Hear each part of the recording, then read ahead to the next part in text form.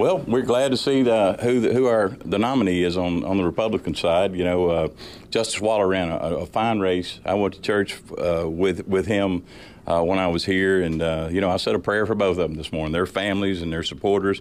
And Justice Waller ran a great race. He ran on the issues, and he was kind. He was a gentleman lawyer. He makes me proud to be a member of the bar with him in the race that he ran.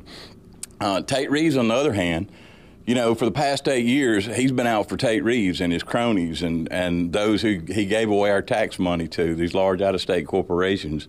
He's taking care of those people. And this race is about whether or not you're going to take care of those corporations, or you're going to fight for the least among us. And that's what I've done. I've fought for working people and fought for those people who can't fight for themselves for 16 years as AG, 8 as DA, and 5 as an assistant AG, and we're going to continue that fight. You know, this race is going to be about education. You know, one of those issues that I noticed the Lieutenant Governor tonight was talking about education. We've had 8 years to do something about it, and he hasn't done anything, you know, on teacher pay and many of these other issues.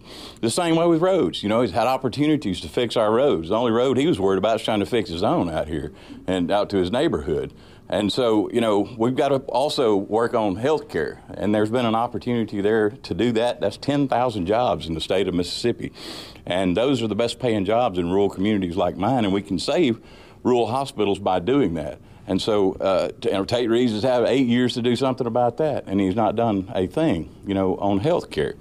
And, you know, I'm for cutting the grocery tax. I hadn't heard for him coming out for that, because it's not a tax cut for his wealth.